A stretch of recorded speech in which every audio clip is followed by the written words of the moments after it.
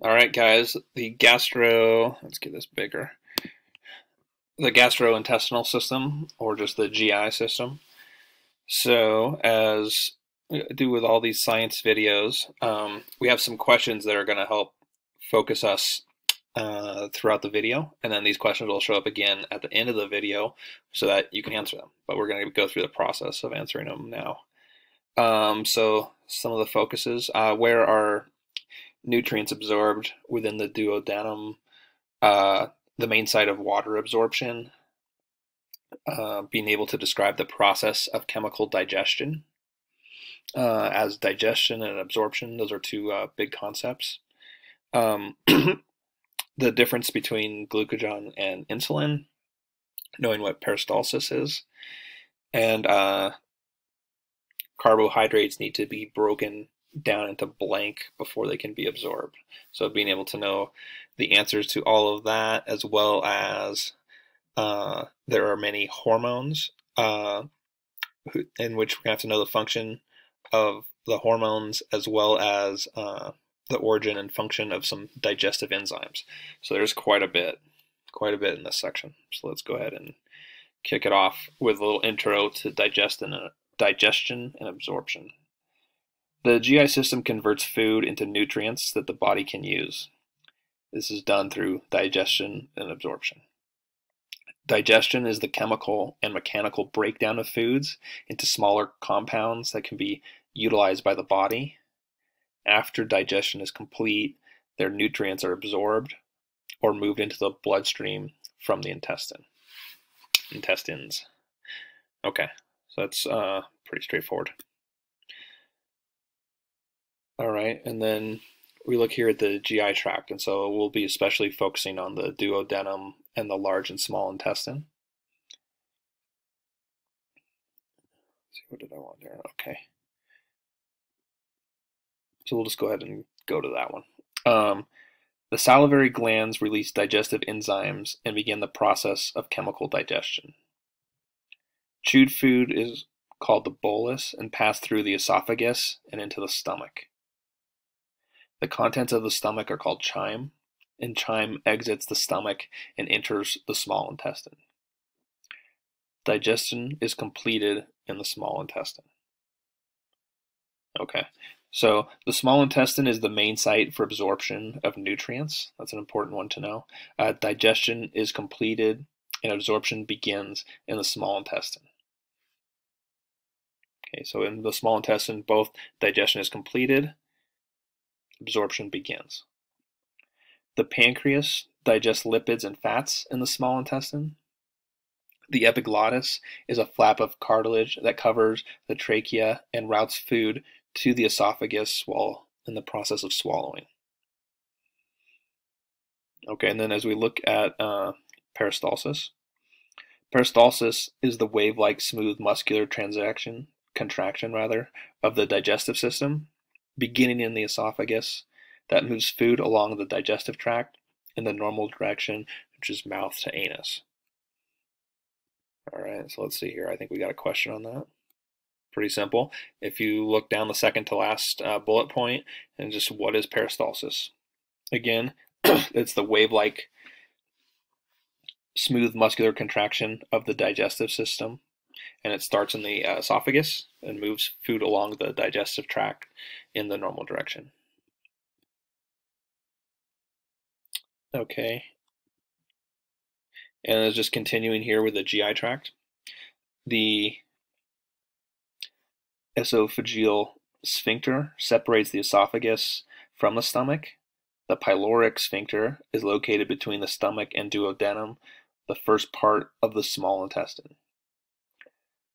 The pH of the stomach is maintained between 1 and 2 by the release of gastric juice, which contains hydrochloric acid, as well as enzymes that begin the chemical digestion of protein. The contents of the stomach, which if you remember from a minute ago, it's called chyme, exit the stomach and enter the small intestine, where digestion is completed and absorption begins. The three sections of the small intestine are the duodenum, the jejunum, and the ileum. The stimulus for release of secretin is chyme in the duodenum. The secretin stimulates the pancreas to release bicarbonate. Okay. So let's go through the duodenum and the jejunum, ileum, and cecum. The duodenum is the location of digestion, and the jejunum and ileum are where the nutrients are absorbed, with the jejunum absorbing approximately 90% of the nutrients. Digested material passes from the ileum through the cecum. The cecum is part of the large intestine. Okay, so as we go back to our questions, where are nutrients absorbed within the duodenum? Okay, so the duodenum is the location of digestion, and the jejunum and the ileum are where these nutrients are absorbed, right? Again, with the jejunum representing 90%. The large intestine is the main site of water reabsorption and the absorption of vitamin K and certain minerals. And again, if we go back to these questions, what is the first? I guess I forgot to put the first bullet point up there, but the first one that you see, what is the main site of water reabsorption? Large intestine, right?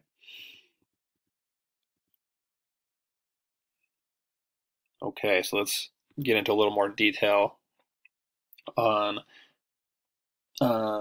digestion and absorption. Mechanical digestion involves the physical breakdown of food into smaller pieces. Chewing, the churning process of the stomach, and the muscular action of peristalsis physically mash food particles apart, creating a greater surface area for chemical digestion. Chemical digestion involves enzymes or acids that break down food at the molecular level.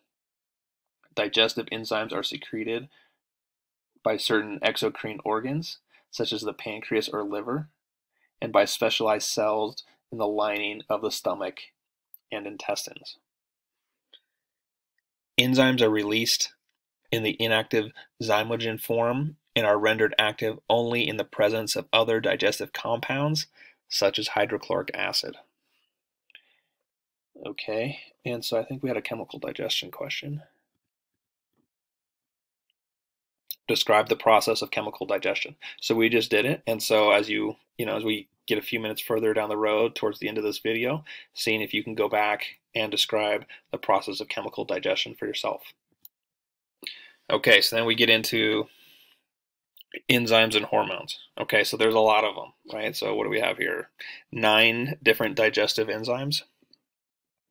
And we need to be able to describe all of them a little bit. So I'm just going to go through them one by one here, but these are things you should expect to be tested on, and really you have to commit to your memory. So saliva, the origin is the salivary glands, which means the mouth, and the function is to lubricate the mouth, break down carbohydrates and starch through salivary amylase, and break down fats through salivary lipase. Okay. So origin and function for each of these, right? Function probably more important, probably more likely to be tested on. Hydrochloric acid, origin is parietal cells, which means stomach, and its function is to sterilize potentially harmful bacteria and converts pepsinogen to pepsin. The pepsin origin is chief cells, which again means stomach, and it digests protein by breaking bonds of amino acids. We just keep running right through these. Gastric lipase, the origin is also chief cells, meaning stomach, and its function is to digest lipids and fats in the stomach. The origin of mucus is goblet cells, still we're in the stomach, and its function is to maintain the mucosal lining of the stomach and protect the stomach walls from the digestive activity of gastric enzymes such as hydrochloric acid. Okay, we got 4 left here. Bile, the commonly asked one, is produced by the liver, but is stored and concentrated in the gallbladder. The liver is involved in metabolizing and removing drugs and toxins from the body, producing bile, and storing glycogen. So we look at pancreatic bicarbonate. It originates in the pancreas and neutralizes the acidic contents of the stomach. This also occurs in the small intestine. Pancreatic lipase, not surprisingly, originates in the pancreas and digests lipids and fats in the small intestine. And then finally, the last enzyme is trypsin, which originates in the pancreas and small intestine and digests proteins in the small intestine.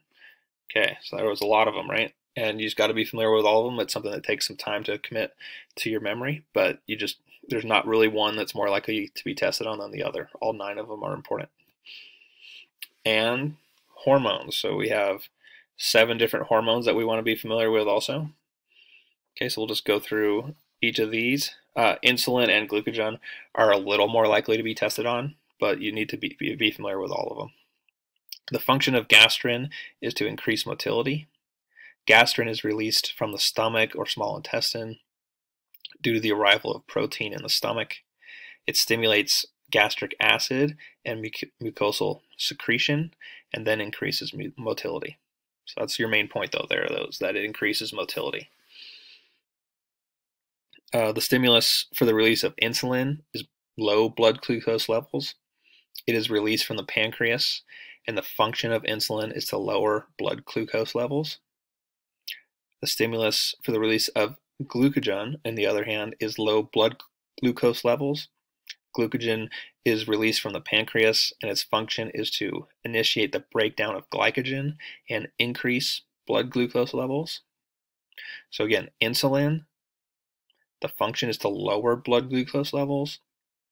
Glucogen, function is to increase blood glucose levels. And that relates to a question that we have. The 4th one. What is the difference between the functions of glucogen and insulin? So you definitely want to be familiar with those two. Okay. The function of ghrelin is to increase hunger. The stimulus for release is an empty stomach. So move on to leptin. The stimulus for release is fat in the bloodstream. Leptin has the function of reducing hunger by signaling satiety. The stimulus for the release of secretin is chyme in the duodenum. Secretin stimulates the pancreas to release bicarbonate. And then finally, the last one, the stimulus for the release of somatostatin is acid in the stomach. Its function is to inhibit gastric secretion and slow digestion. Okay, and then we get into the questions. So you have these questions, but in addition, we do need to be familiar with the function of those 7 hormones. I would put an extra emphasis on insulin and glucogen, and also the origin and function of the 9 digestive enzymes that we went over. If you can know all that is definitely a lot for one section, but if you're familiar with all that, plus being able to answer these questions, you're going to be in great shape.